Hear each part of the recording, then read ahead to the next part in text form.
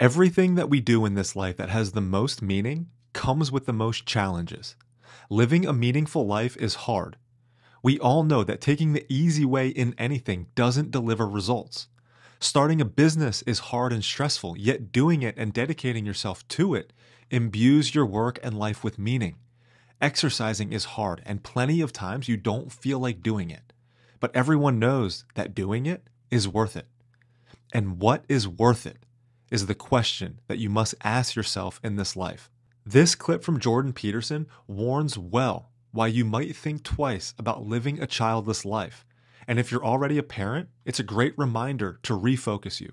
If you're a father and you have a clue and you have a new child, you are being offered the opportunity to establish the best relationship with anyone you've ever had in your life. And the person that you could establish that relationship with wants nothing more than that. So that's a hell of an offer. So then you can just imagine how bloody far we've walked off any sort of reasonable pathway, so that young people now look at that with dread. And the fact that people can't understand that, they see that only as a burdensome, as a burden, it's so horrible, because it also means that they certainly don't see the best of what life has to offer. I also feel really sorry for young women. It's so perverse, because most of the notion that women shouldn't be locked at home, let's say, barefoot and pregnant with their little kids, a tremendous amount of that comes from the left. And it's so weird to me, because the leftist ideologues insist that women need to be freed to do what? To enter the corporate world. And I think, okay, well, I thought you guys were left-wing.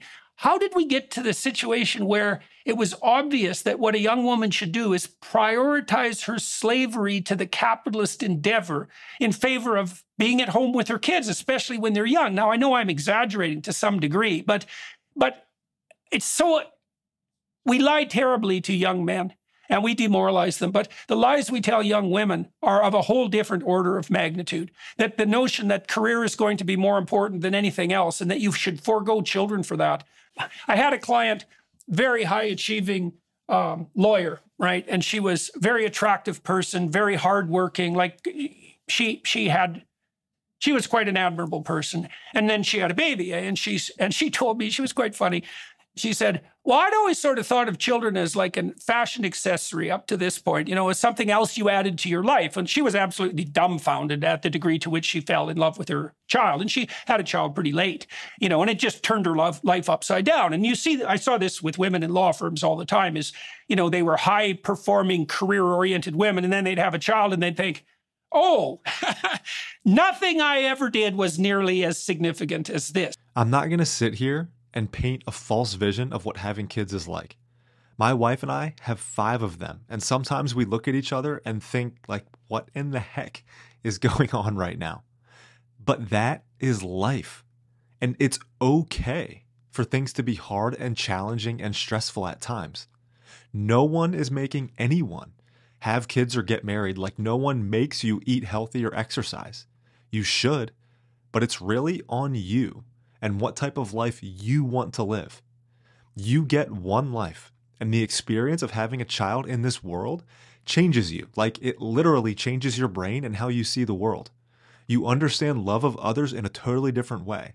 You gain a sense of purpose and responsibility, and source of fuel and motivation that you've never felt before.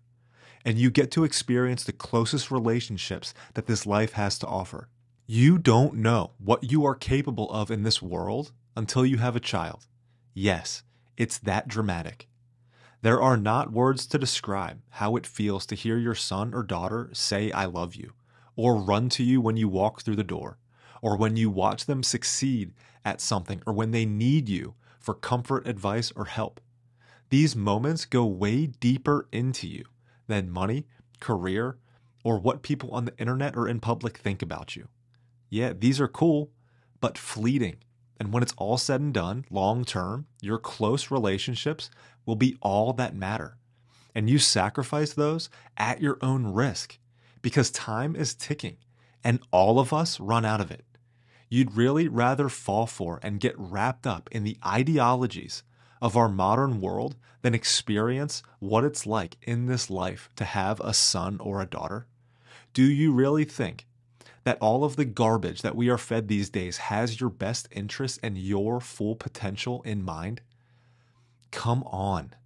Do not be conformed to this world. Be transformed by the renewal of your mind. Take on your role and purpose and live the life that God made you for. Discern truthfully what this is for you. It's the way to a life of meaning and fulfillment in a time where everyone is missing it.